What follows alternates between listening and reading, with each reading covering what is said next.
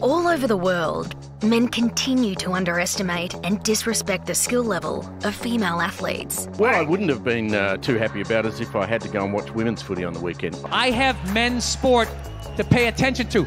Despite what the stats say. Our actual stats are just as good as the men, and in some cases probably better. So in 2022, Bundaberg RUM didn't just sponsor the Australian Women's Rugby League.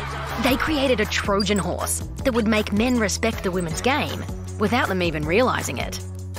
Welcome to Bundy Mixer, a partnership with the NRL to create the world's first mixed-gender fantasy competition.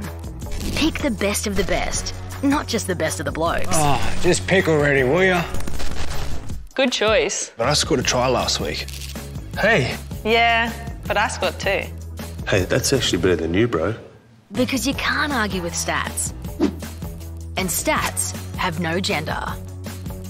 Each week, fans picked their dream fantasy teams, choosing the best performing players for each position, regardless of gender. And if their chosen players did well in the real world, they won prizes. We even got NRL coaches to make blind team picks. Yeah, I'm going to go this one here.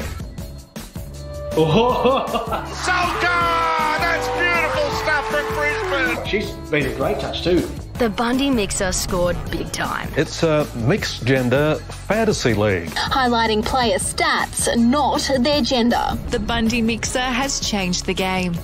Die-hard rugby league fans started studying the stats.